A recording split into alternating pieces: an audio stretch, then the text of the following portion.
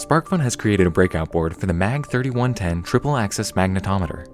Using NXP's small, low-power MAG3110 magnetometer, SparkFun has simplified access to this QFN by breaking out the needed connectors to a standard 0.1-inch header.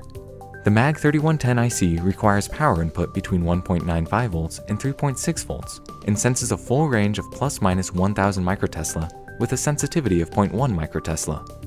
This breakout board also includes the necessary filtering capacitors to get the full performance out of the IC, enabling you to either use this breakout board in a final project or to fully characterize the IC for use on a custom PCB.